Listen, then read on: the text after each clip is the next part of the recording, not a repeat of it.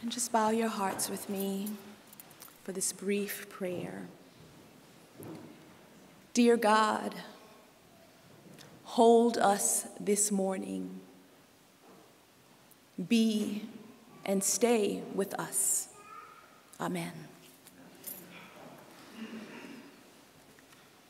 A favorite book of mine by Alice Walker is a collection of essays that challenges us towards the work of liberation and at the same time acts as a healing salve to the reader, filling in all those little cracks, those tiny fissures in the soul with hope. Still, Walker makes it plain, the work is ours to do, and uses the words of June Jordan to title the collection, "We Are the Ones We've Been Waiting For." As I'm just back from a pilgrimage to Alabama and Bryan Stevens's Equal Justice Initiative, I'm flipping through that book again. Don't be fooled by priest as spiritual giant. We're out here right alongside you, trying to figure out a way forward, working out our faith with fear and trembling. I'm reading it again to set my imagination free. We visited the Legacy Museum, taking in the truth of the 400-year history of struggle from slavery to mass incarceration, and mourned together at the National Memorial for Justice and Peace, a site dedicated to the victims of lynching. Our journey included time spent with oral historians in Selma like Joanne Bland, who shared their memories of the early days of the fight for voter and civil rights. These at the time children, marched with Dr. King and others over the Edmund Pettus Bridge. They lived through what would become Bloody Sunday. The Church of the Heavenly Rest, one of my sponsoring parishes, took this pilgrimage as a parish back in 2019. With so many different points of entry into this story, into this history, I wondered how the community would care for each other. Sadly, in 2024, I had the same questions. Since that trip, we've experienced a global pandemic, and equally important, we fumbled our way through a time of racial reckoning. Since then, we witnessed a coup at the Capitol, our nation rising against itself. It's been pretty hard. The world, as we keep saying, feels like it's on fire. How would we take care of each other on a journey like this? Among our group were those like me who are descendants of slaves, those with ties to the KKK, and those who struggled to find a connection to the history and horror shared. How could we do this work? As I stand before you today, I'm a ball of feelings and memories. It's as if a container or vessel of emotions has erupted, and I can no longer ignore the overflow. I'm unmoored, yet still in the grip of so much pain and confusion. This pilgrimage has opened my eyes and heart to questions about identity and place. I am slowly remembering. My parents came to New York City from Alabama and South Carolina at the ages of 18 and 14, respectively. My mom and a few friends got live-in jobs cleaning apartments and never looked back. My father refused to work for anyone. He found empowerment in the Muslim faith. He changed his name and got a job as a taxi driver before beginning his business as a manufacturer of stuffed toys. This was the early 60s, and even a little bit before that, the dawn of the civil rights movement. Their time in New York City helped them escape what they believed the full grip of Jim Crow. They came, found love or some other such situationship and became parents to myself and my 3 siblings. They sent us to schools where teachers wore afros and dashikis, taught us new songs and poetry about who we were and could be. They were reshaping our world, expanding it beyond Demopolis, Alabama, and Orangeburg, South Carolina. And that's all I knew. I'd never visited my father's side of the family in South Carolina. I was 10 the last time I visited family in Alabama. Only 2 of my mother's 8 siblings stayed. The others went to Chicago, where the murder of the youngest at the age of 16 by Chicago police would render our family speechless. Jolie was a hashtag before hashtags were a thing. We were powerless. I see the demon of slavery and racism as the foundational cause of my family's fragile roots. I know that Jolie's unthinkable death did us in. We don't talk about any of it. Over time, we outgrew a desire to visit a place that seemed so small in comparison to our life in New York City. Over time, I forgot my connection to that soil. I forgot about that piece of the puzzle. But breathing the air in Alabama those 3 days were a healing shock to my system. Something of me knows I've been home. At the memorial site for victims of lynching, I stood among and then under the 800 steel monuments which list over 4,000 names. At the entry to the museum, I made my way through the many memorials, standing sometimes face to face with them or shoulder to shoulder with the named truth of so much pain. Visitors walk through and around this labyrinth of steel, right? And all the while you're descending so slowly that you don't realize you've tilted your head back, right? And you're going further and further until what you're looking at appears to be steel tombs.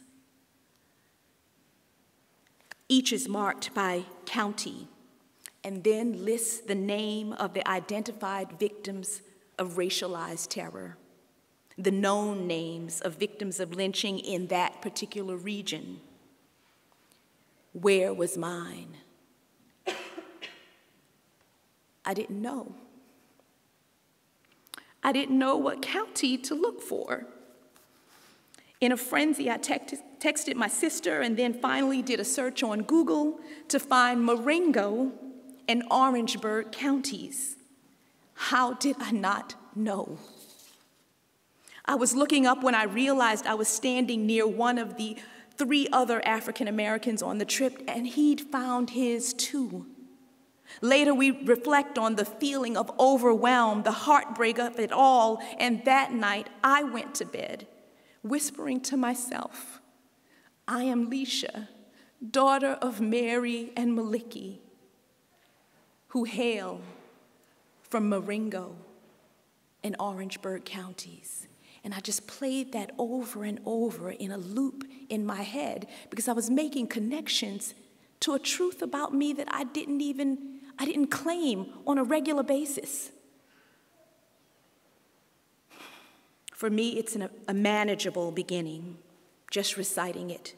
But I know now that I need and I want more. Place is important. Belonging is important. What happened to us? What happened to my family? That we've essentially divorced ourselves from our Southern roots, from this part of our story. I'm in a space of unmooring because of what I don't know and what from everyday sense continues to unfold. My psyche cannot separate itself from the sense of chaos because the soul feels this ripping. The soul feels that first brutal and wrenching tear that originated first somewhere on the continent of Africa, and then the subsequent but subconscious pulling away from the South, the memories and the unknown, even the things I don't know of Alabama and South Carolina. I can't separate it, for it's part of my soul's memory as a descendant of slaves.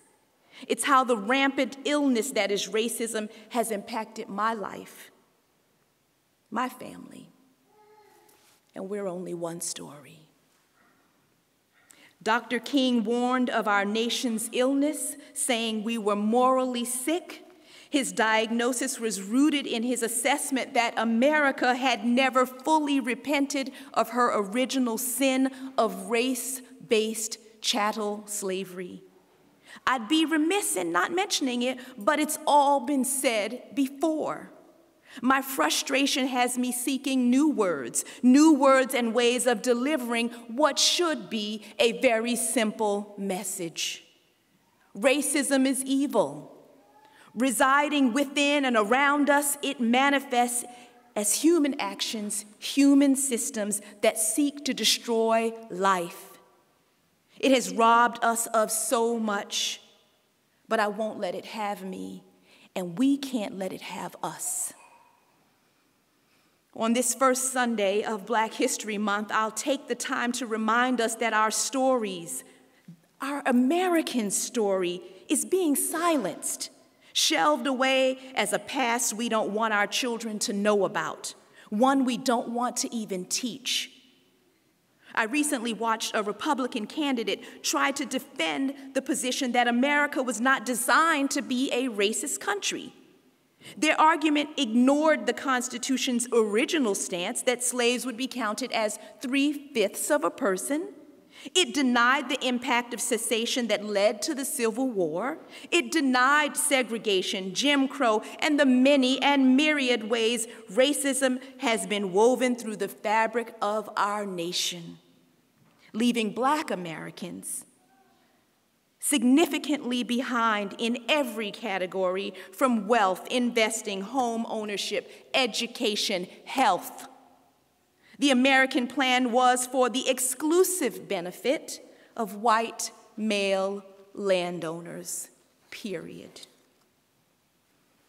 At the height of the Black Lives Matter movement, businesses and institutions that wanted to be marked as present on the right side of history aligned themselves accordingly with programs to promote diversity, equity, and inclusion. And there were some companies that did this with a faithful heart. I truly believe that. But they took on this task. They were going to take on the work of examining and rooting out what they could of systemic racism. And they made all kinds of promises. Unfortunately, as the real work began, their promises fell flat. It's not that DEI doesn't work. It's that we don't want to do the work. And here's a tidbit from the parenting trenches. Today, white elementary and middle schoolers are using the N-word and jokes about George Floyd to belittle their African-American classmates. This is the pool our children are swimming in. So it's our job to respond to it. Black history, Black existence, our history and liberation must be told and taught. It must be celebrated. We need to know about white abolitionists who joined the struggle.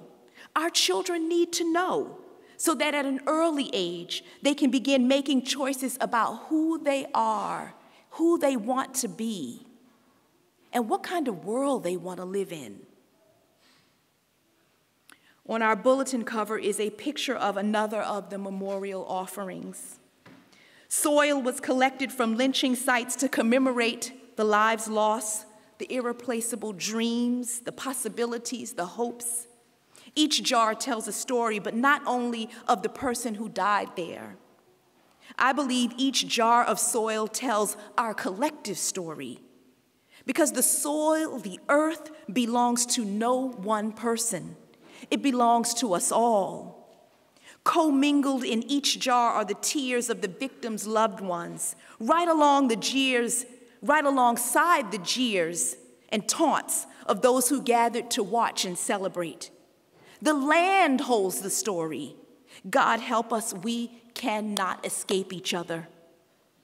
Aboriginal activist Lila Watson speaks of our liberation as being bound together and shares that it is only from that acknowledgement that we can begin working toward collective freedom. It's the only way. Our God has something to say about the powers of evil and our ability to confront them, but we aren't hearing it. Jesus has the authority to overcome evil, and he gives it to us. This is part of our Great Commission. But we need new words to understand this kind of power, a fresh teaching, anointing, or maybe just simple grace to help us believe what God is saying about the call to the front lines of liberation and our ability to not only handle it, but overcome it. As a nation, we are at a critical juncture. We need a movement that will shift the narrative, impact policies and elections at every level of government, and build lasting change that benefits us all. Can we do this? How will we do this? What I realized on my pilgrimage is that we take the leap and care for each other along the way because we have to. We absolutely have to. There is no other option. We make ourselves vulnerable and confront the truth head on. We ask the questions. We care for each other by not turning away. I'm convinced there's no way forward without the telling and communal processing of these stories, without us doing this work. There's no way forward without sitting with the question of why. No way forward without sitting in the discomfort of true solidarity. No way forward without knowing who you are. Something is being asked of us. Something new, something deeper is being illuminated, and it is absolutely required. So I'm praying today for new words, new music, art, poetry, movement that will compel us to action toward any and even the smallest things, rather than remaining silent. Silence and half-truths will no longer do. This is true for us individually. It is true for our church. It is true for the world. The elders say we've been here before and that we will survive. And I want to believe that. Part of our work is remembering where we've been. So this is the work. This is the hope. And that sounds like God to me. The message of Christ is always one of hope. Jesus silences the demons, says no to evil in our midst, tells us the work must continue and that it is ours to do. Jesus says, let's go. At ground level, the Spirit is moving, calling to and empowering us for action. We're in it. This time of hopeful agitation, right? It's moving and changing and growing, and we're in that agitation together. The healing of our world begins with us. We are the ones we've been waiting for, or more simply stated, and personally, everyone is waiting for you. Take a deep breath with me.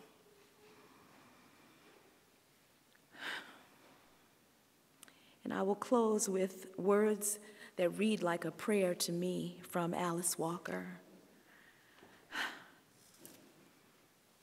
Just take on that prayerful stance. At this time of mourning and remembrance, may we be connected to each other. May we know the range and depths of feeling in ourselves and in each other. There is vulnerability,